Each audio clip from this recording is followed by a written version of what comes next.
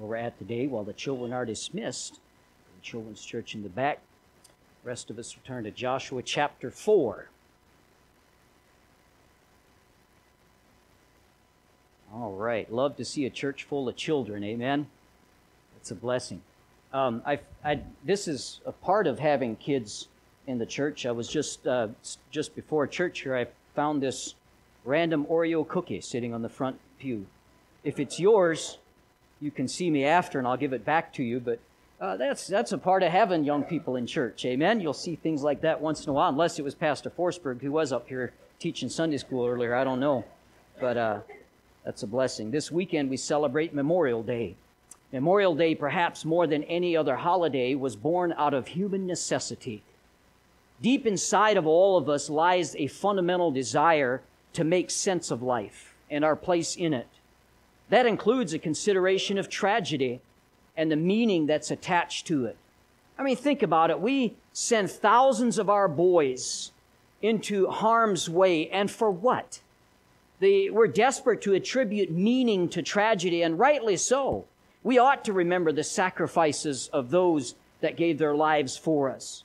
It was in April of 1863 in Columbus, Mississippi, after decorating the graves of her two sons that died for their beloved South, an elderly woman walked to two mounds of dirt off to the corner outside of the regular cemetery there, and she placed some flowers on the graves. And her neighbors and friends shouted at her, "What are you doing? Those are the graves of two Union soldiers." And she said softly, "I know, but I also know that somewhere in the North a mother mourns for them as we do for ours." This loving deed set in motion a celebration that has become known as Memorial Day.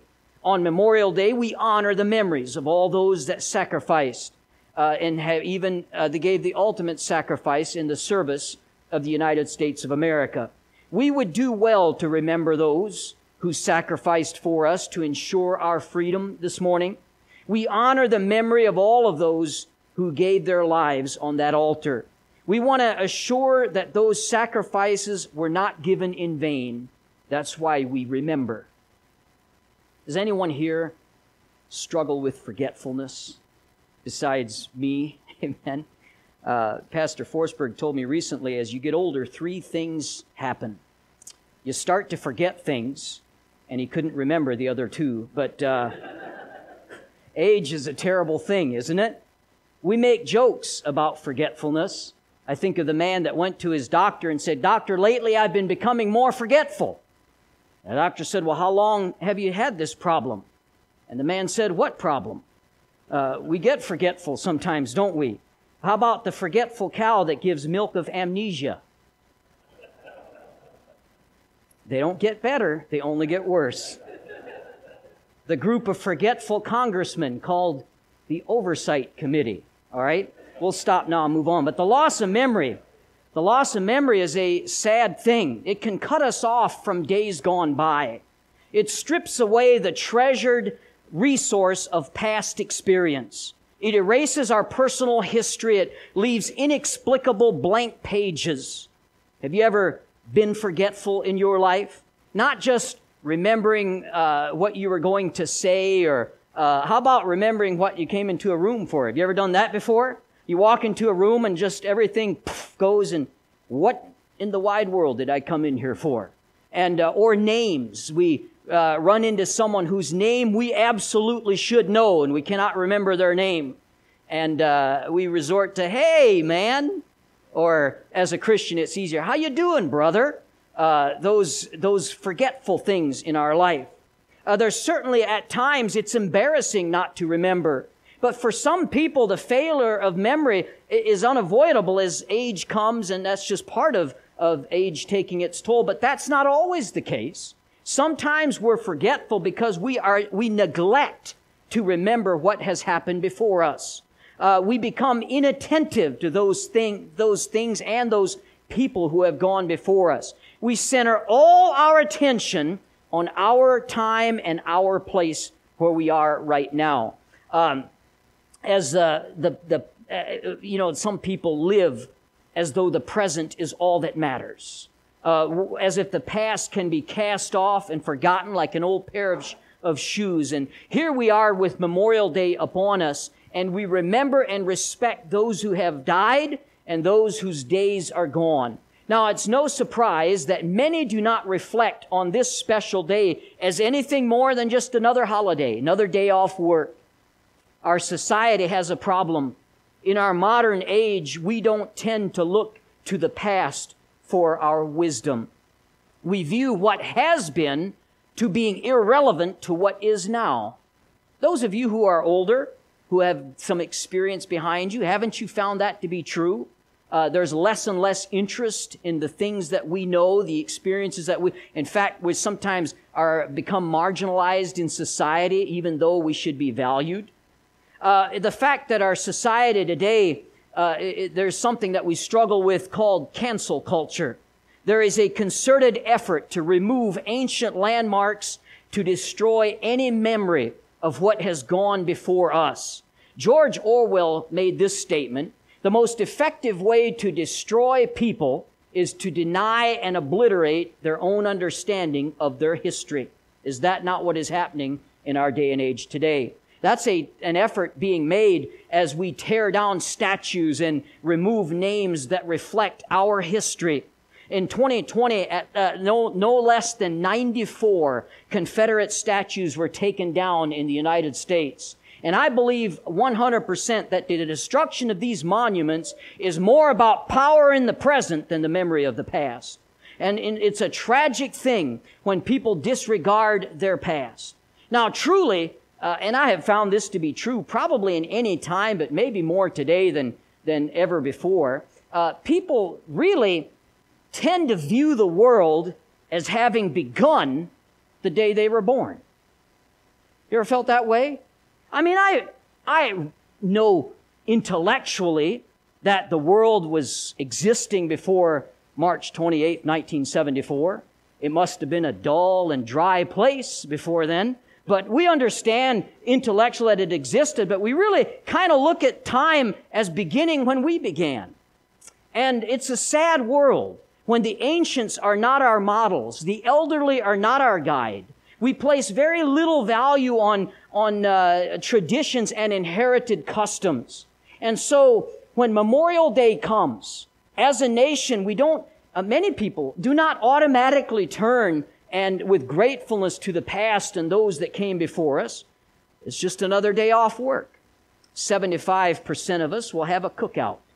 818 hot dogs per second will be consumed tomorrow. Many of those by our interns. And there's nothing wrong with that. There's no wrong. I'm going to probably partake in having a cookout. And there's few things I like better than a good hot dog. Amen? That's a good thing to have. But I challenge you to take it a step further. And I want to challenge you today with this message, why it is important for us to remember. We're in Joshua chapter 4, and I want to read starting at verse number 1. And it came to pass, when all the people were clean passed over Jordan, that the Lord spake unto Joshua, saying, Take ye 12 men out of the people, out of every tribe a man, and command ye them, saying, Take you hence out of the midst of Jordan, out of the place where the priest's feet stood firm, 12 stones, and ye shall carry them over with you, and leave them in the lodging place where ye shall lodge this night. Then Joshua called the 12 men whom he had prepared of the children of Israel, out of every tribe a man. And Joshua said unto them, Pass over before the ark of the Lord your God, into the midst of Jordan, take up every man of you a stone upon his shoulder, according to the number of the tribes of the children of Israel, that this may be a sign among you, that when your children ask their fathers in time to come, saying, What mean ye by these stones? Verse 7, Then ye shall answer them, that the waters of Jordan were cut off before the ark of the covenant of the Lord, when it passed over Jordan. The waters of Jordan were cut off, and these stones shall be for a memorial unto the children of Israel forever. Why should you remember? Father, I pray you'd help us. Bless the reading of your word and our discussion of it. We pray in Jesus' name. Amen. There's a value in remembrance. You see, a failure of memory is a great spiritual danger for us. Forgetfulness, failing to remember the important things in our faith can help you to fail in your faith. Forgetfulness erodes the foundation of your relationship with God.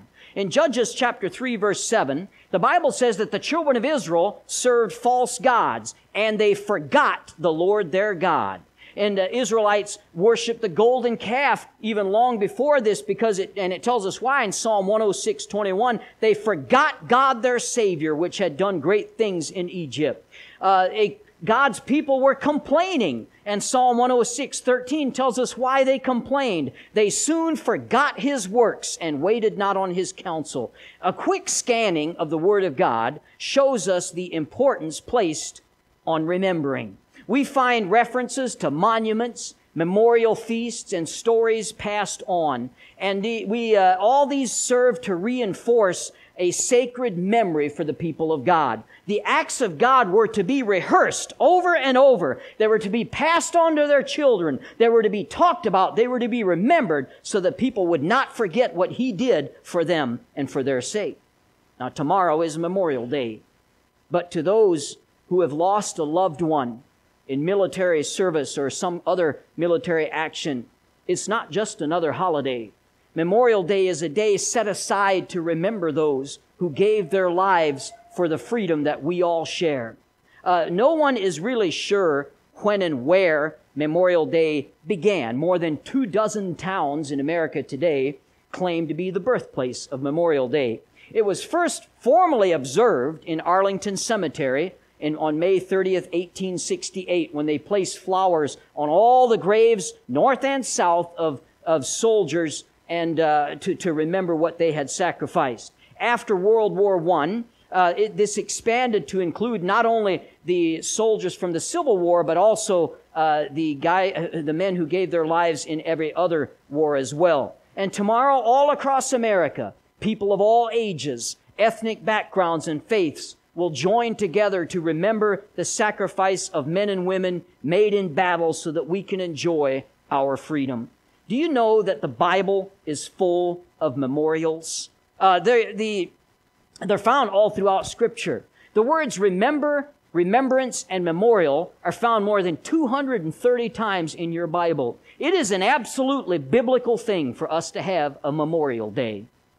Memorial Day is important to us, not only as Americans, but also as Christians. And it's important, and I want to give you 3 reasons today that answer the question, why should we remember? Number 1, Memorial Day is a day for remembering. As Americans, we have the opportunity to remember the brave soldiers who sacrificed their lives to defend our country. Jesus said in John chapter 15, verse 13, greater love hath no man than this, than He lay down His life for His friends. One of the reasons that America is so great is because we are largely defended by people who do so voluntarily.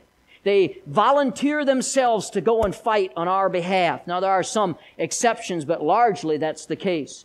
Our servicemen and women have been willing to do that since the founding of our nation.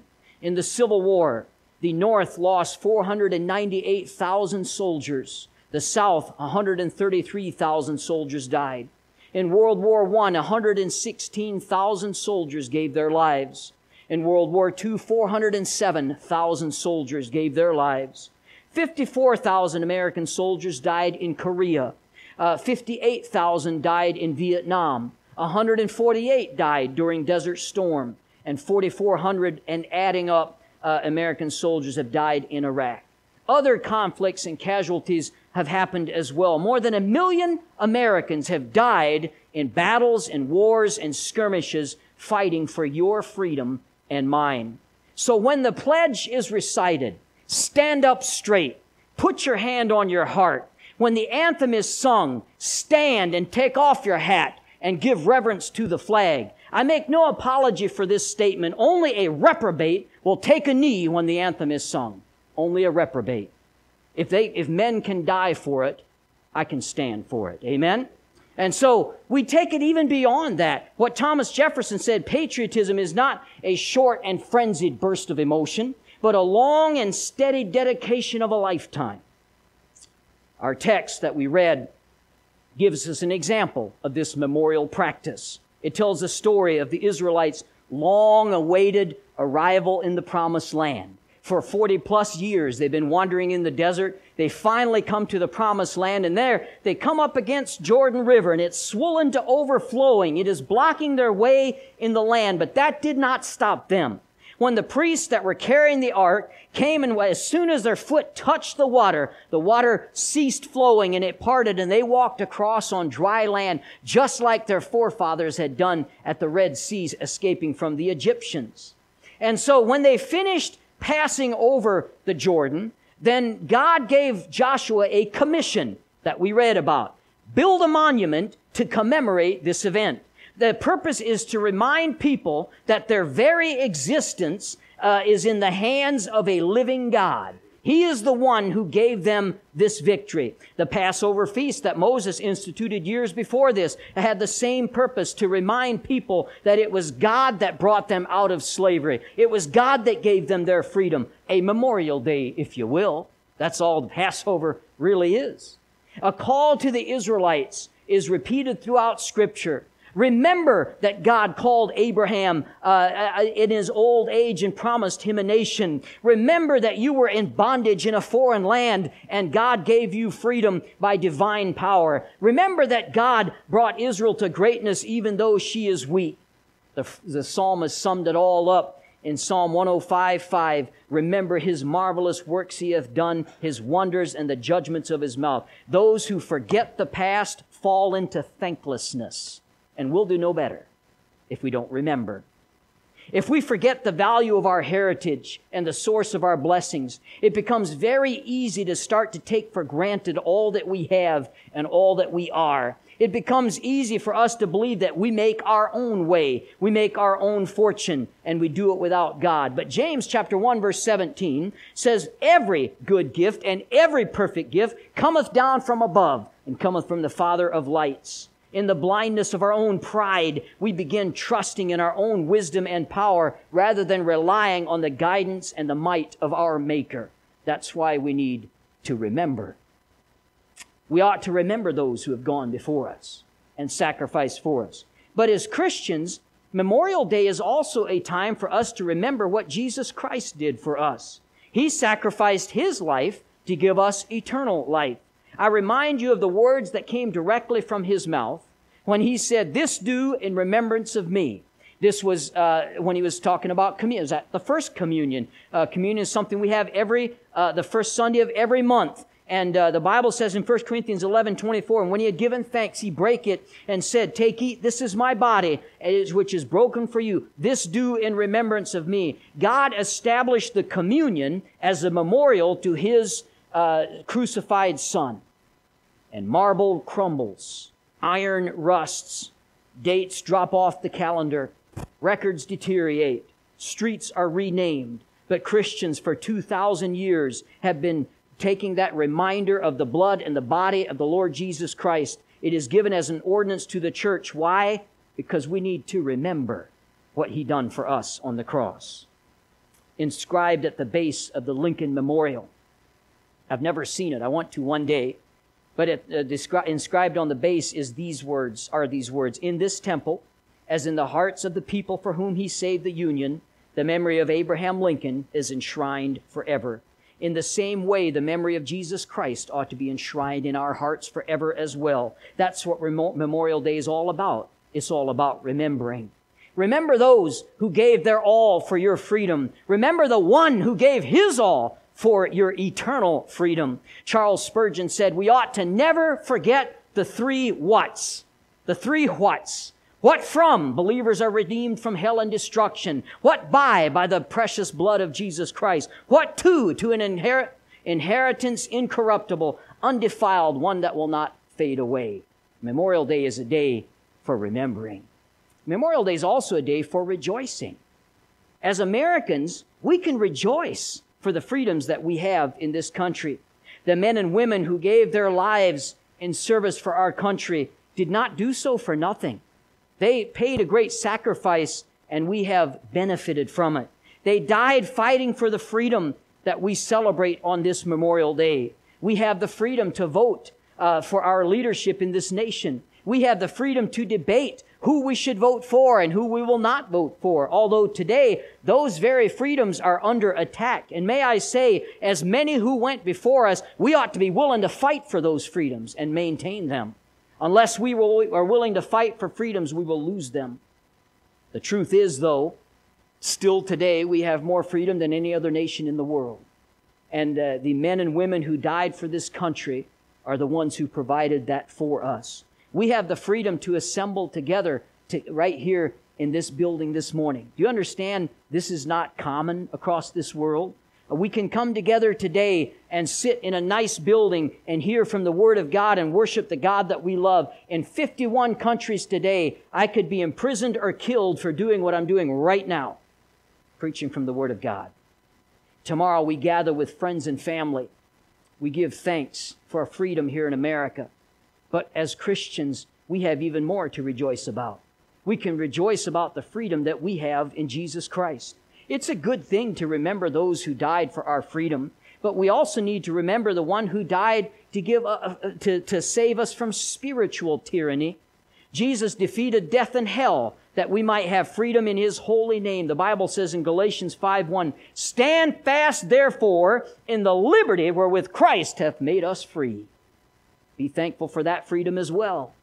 Jesus Christ died in order to set us free from sin, to set us free from the law, to set us free from death, and so much more. The truth is, the only way to experience genuine freedom is through Jesus Christ. Everything else is just an illusion of freedom. I read a story a few years ago about a prisoner in Sydney, Australia, who had a master plan. He was going to escape. So he had seen a bread truck come every day and deliver bread for the prisoners, and he figured out that he would fit under the hood of this bread truck right next to the engine. And so when the driver was looking the other way, this prisoner climbed into the engine compartment of that truck, made himself very small, and stayed there while the truck exited the prison yard. Well, a few minutes went by, and the truck stopped again, and the prisoner sneaked out of under this hood, and he was hot, he was sweaty, and he was dirty, and he snuck out of this truck, and he found himself in the yard of another prison 5 miles down the road. Our own attempts at lasting freedom often leaves us in another prison 5 miles down the road of life. It almost sounds anti-American because we like to pull yourself up by your own bootstraps. We like that, and that works for many things, but spiritually we can't do that. We can do nothing about our eternal condition. Salvation and freedom comes from what Jesus Christ did for you, not for what you do for Him. Salvation comes from His gift. We don't earn God's love. We're invited to enjoy it. We're invited to experience it, and we're invited to embrace it. But Romans 6:23 tells us what we earn. For the wages of sin is death. There you go. That's what you earn. You earn death. But the gift of God is eternal life through Jesus Christ our Lord. We earn death, but we cannot earn eternal life. And so He gives it to us because of His price He paid on the cross. Our American freedoms have been bought and paid for with the blood of soldiers. Our eternal freedom has been bought and paid for with the blood of Jesus Christ, and that's something worth rejoicing over. Memorial Day is a day for remembering. Memorial Day is a day for rejoicing. And finally, Memorial Day is a day for ringing out the message of God's saving grace. One of our most recognized symbols of freedom is the Liberty Bell. Maybe you've seen it. It's in Philadelphia, Missouri, and Philadelphia, Pennsylvania. They just moved it recently. So it's in a little history for you. My wife is from Philadelphia, Pennsylvania, and I am from Philadelphia, Missouri. Did you know that? Little town. I went to school at Philadelphia High School for a couple of years. My Philadelphia is not the same size as her Philadelphia, but we're both from the same town. That's why I made that little Freudian slip there. But the Liberty Bell hangs in the historic district of Philadelphia, Pennsylvania. She was ringing on July 8th, 1776, bringing the citizens together to hear the first public reading of the Declaration of Independence, which would be read by Colonel John Nixon. In that moment, the Liberty Bell fulfilled its purpose that is designated by its inscription. Proclaim liberty throughout all the land and to all the inhabitants thereof. That inscription comes from Leviticus 25:10. And it's interesting that the purpose of the bell, the Liberty Bell, flows right out of God's Word. So does our purpose. Our purpose flows out of the bell, out of God's Word as well. We are to proclaim liberty, liberty that is available only through Jesus Christ. No longer do you have to be a slave to sin. No longer do you have to be held captive by fear and doubt. Jesus will set you free. And we're to proclaim that message. John 8:36, if the Son therefore shall set you free, ye shall be free indeed. Whether it is addiction, sin, guilt, destructive habits, depression, misery, a life without meaning, Jesus Christ will set you free. And He wants to do so today. Say, how does He do that? Well, He does that by us giving our lives to Him. Phillips Brooks made a very interesting statement. No man in this world attains freedom from any slavery except by entrance into some higher servitude. You hear that? You know how you get free out of your slave masters of sin? Submit yourself to a higher master, a different master, Lord Jesus Christ. And no matter who we are, American, African, Asian, we all have a common need. The Bible tells us in Romans 3:23, for all have sinned and come short of the glory of God. That is our need. We have all come short. You might be better than me. I might be better than you, so I might get a couple of steps closer, but it doesn't matter how close we are. We all fall short, every single one of us, because we are sinners. And you say, now, I don't believe a loving God will throw anyone into hell. And you know what? You're right. You're right. God doesn't throw anyone into hell. If you go to hell, it's you who sends yourself there. He doesn't send you there. He made a way of escape. He says, being justified freely by His grace through the redemption that is in Christ Jesus. What more could God do than make it free? What more could He do? He's not going to force you. And so that's a message that we can ring to the masses, amen, on this Memorial Day, that what Jesus Christ did for us. Everyone has sinned and fallen short of God's standard. Freedom from the penalty of sin came when Jesus paid that penalty. And if you choose to reject that, the fault is not on Christ. It is on you. Oh, I hope you've accepted His gift of salvation. As we remember those who fought and died for the cause of freedom, Christians everywhere need to ring out the message of Memorial Day, on Memorial Day and every day, that the Lord Jesus Christ is still seeking sinners, and there is freedom from spiritual bondage by coming to Him. During the Revolutionary War, Patrick Henry uttered those famous words, "Give me liberty or give me death." It became a slogan for the Revolution, as in there were only two options, no other options, liberty or death. As Christians, we need to be grateful for our freedom, but also joyful. And so we celebrate Memorial Day to remember those who gave their lives for America and her freedom, and as a day to remember, rejoice, and ring out the message of the Lord Jesus Christ, who gave His life to guarantee our eternal freedom. We have some great things to celebrate, don't we? Celebrate tomorrow as a nation founded on freedom, but also as Christians we can celebrate and the way that we have discovered to have ultimate freedom in the Lord Jesus Christ. I hope that is your Memorial Day for you as well. Let's have every head bowed, every eye closed. I'd like to ask you a question today. Do you need to experience the freedom that Jesus offers? Are you enslaved by sin, by addiction, depression, meaningless life, all those things that can overtake us? Would you come today? Would you stand along with me as she's playing? The altar's open. If you want somebody to take a Bible and show you how you can know